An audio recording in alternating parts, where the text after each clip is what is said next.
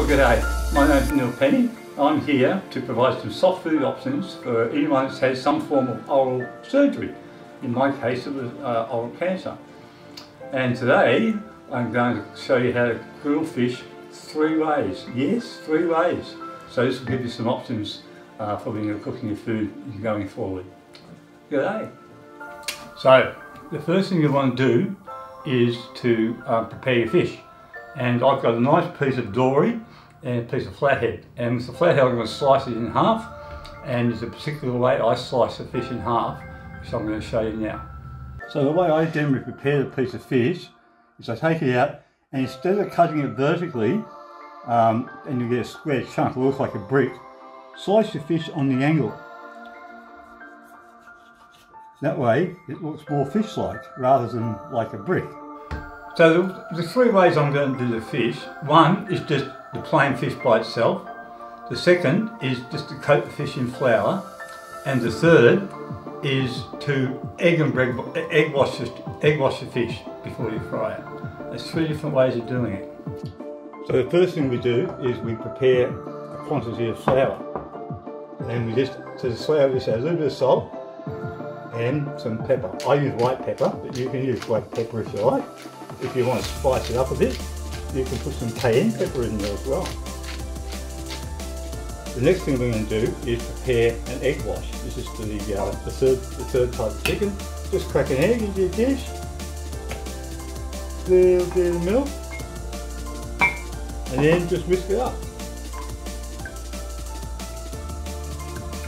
Once all the eggs and the milk have been incorporated together, she's ready to go.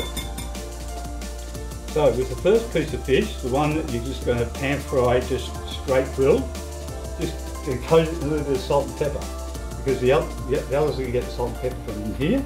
So this time, a little bit of pepper on both sides. She's ready to go.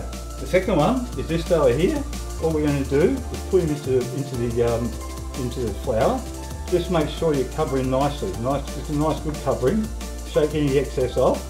Make sure you get everything inside. Okay, you're ready to go. Third piece of fish into the flour. No problem. Same thing again. Good coating of flour. Then into your egg wash. And I'm using my 2-hand technique. One wet, one dry. So I've melted some butter into some olive oil, and once that's down, melted down, and she's cooking away quite nicely, simply add the fish. So you can get 3 totally different textures on this fish, one with nothing, one with flour, and one with the egg. Make sure you move the fish around a little bit. You don't want them to stick to the bottom of the pan. It's most important, otherwise, especially these ones, you'll rip the coating off of them. So once they've been in a couple of minutes, just give them a turn. This one's split in half, oh well. That's our plain one. This is the one coated in flour. And this is our egg one. And once they're cooked, just remove from the heat.